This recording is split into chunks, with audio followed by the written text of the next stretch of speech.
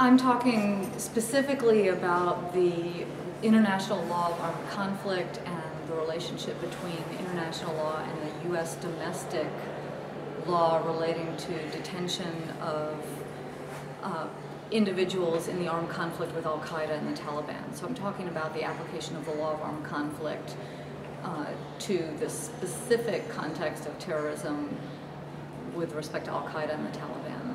It has been an important commitment of the Obama administration to make sure that U.S. detention policy and U.S. use of force complies with international humanitarian law, and we've worked very hard to accomplish that.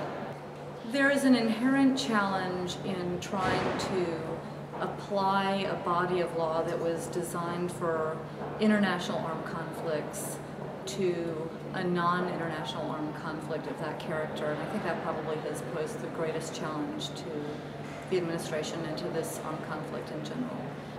If we're still in an armed conflict in 10 years, I expect that there will have been a lot of developments both on the domestic and the international law front to provide further specificity to the standards for detention and the procedures for detention in these kinds of conflicts. The high-level policy seminar brought together a remarkable group of people with just extraordinary expertise from government, from the European Parliament, from academia, people from different countries. It was a very rewarding conversation to participate in.